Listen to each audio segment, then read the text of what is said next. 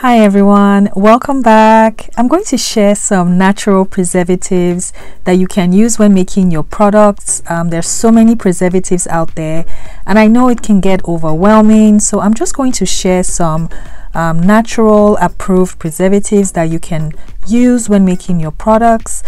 So let's jump right in, and if this is your first time stopping by, my name is Esther and I make DIY natural hair and skincare videos.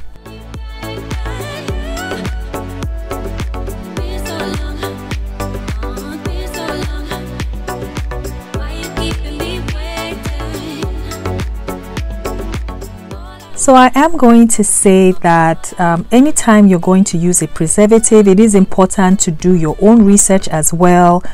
Make sure that the preservative you choose works for your product that you're making. There's so many preservatives out there, so you have to do your own research.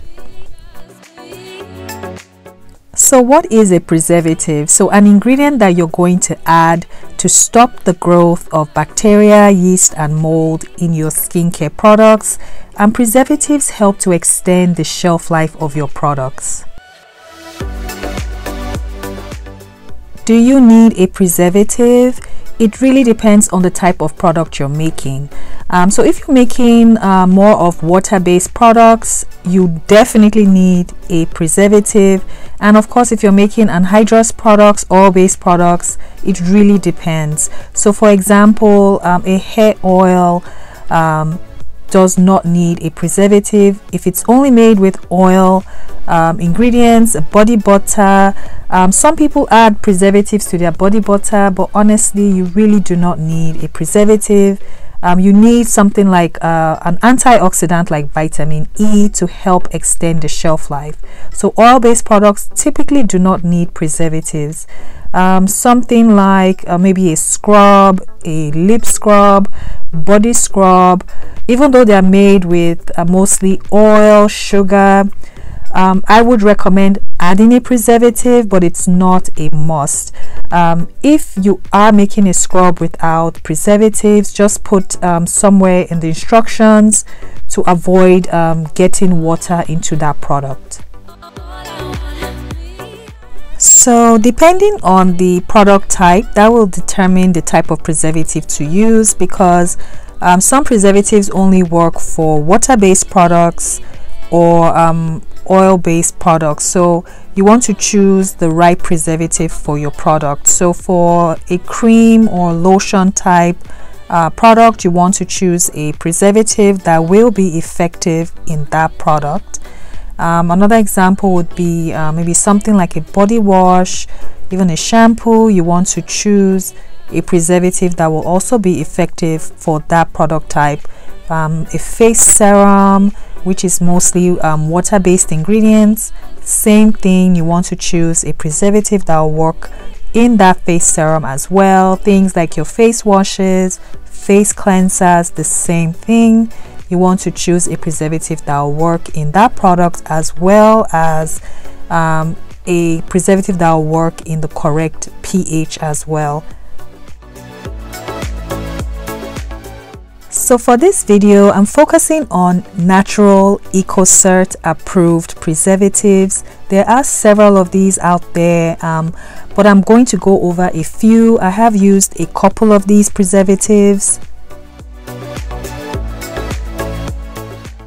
So as always, please do your research if you decide to use preservatives when making your products. I have noticed several businesses online not listing their preservatives. If you're selling something like a body wash, feminine wash, face wash, cleanser, and you list your ingredients and there's no preservative, that is not the right thing to do, because you're making a water-based product, so you need something to preserve that cleanser or wash. So some businesses I've noticed would list most of their ingredients and then just put preservative as the name, or natural preservative. That is also not correct. You want to list the actual preservative you are using. So before you choose a preservative, make sure you're looking at these three things. checking to see what solubility it is, what it's preserving against. You always want to choose a broad spectrum preservative that protects against bacteria, yeast and mold, and very important, the pH.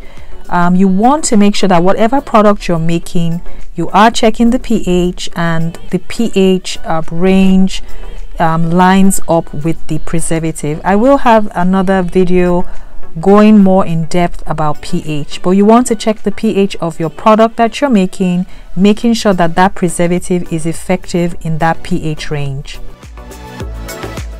First on my list is the Euxyl K 903. This is a broad spectrum preservative.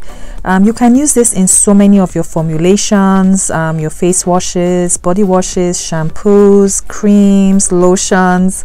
It's not good for anhydrous products, so maybe like a scrub, I would not recommend using it in a scrub. So mostly your water-based products, this is an amazing preservative to use. The pH goes up to 6 is what it's recommended to use, but this is a great preservative to consider, and I'll put the information where I purchased mine from. Next is Geogard ECT. It's also known as Preservative Echo. This is another broad spectrum preservative. It's good for so many different formulations, skincare products, creams, lotions, toners. The list is on there on their website. I'll leave it in the description box, but you can use it in a pH between 3 to 8. It is not completely water soluble, so you will need a solubilizer if you're making something like a toner, because it's not going to completely dissolve in that water-based product. But once again, all that information is online on the supplier website, and I will leave that in the description box for you.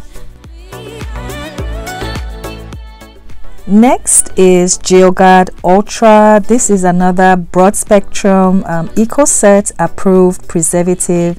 The difference with this one is the pH range is slightly lower than the Geogard ECT. The pH is between 3 to 6 for this one. It has slightly more solubility in water, so slightly better, and it's also less heat sensitive, so you can add this to your formulation at room temperature or even when the temperature is elevated. But all the information will be in the description box and where you can purchase this one from. And next is Leucidal Complete. This is one of my favorite preservatives to use. I use this in so many of the products I make, my face washes, cleansers, shampoos, body washes, face mist, toners, scrubs. I use it in so many things, but this is a very effective preservative to use. It is EcoCert approved. It is water soluble as well, and of course it is heat sensitive, so you want to add this at the correct temperature when you're making your products. It has a higher pH range of between 5 to 9, but it is a really good preservative to use, and I will link where I purchased mine from in the description box.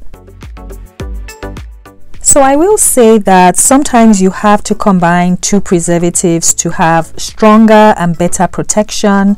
For example, on this list, if you look at Leucidal SF Max, that is also an EcoCert preservative, but it helps prevent the growth of bacteria in your product, some fungus, but the Amticide coconut only prevents the growth of yeast and mold. So if you use them together, then you have stronger and better protection, or you can just use the Leucidal Complete. Next is Aspen bark powder. This is a natural EcoCert approved preservative as well. It is water soluble. I haven't used this one personally, but this is next on my list to try out. It is effective in a pH range between 3 to 9. It is water soluble. It's in powder form, so you just have to dissolve it in water. There are instructions on how to use this preservative, and I will leave the supplier link in the description box. It has antibacterial protection against mold. So definitely try this one out because of the pH range. It's a higher pH range, between 3 to 9, so definitely a good one to try. I hope you found this list of preservatives helpful. I hope you found this video useful. This is not a complete eco set preservatives list. There's still several out there. These are just some of the preservatives I've used and some that I'm planning on testing out in my own products.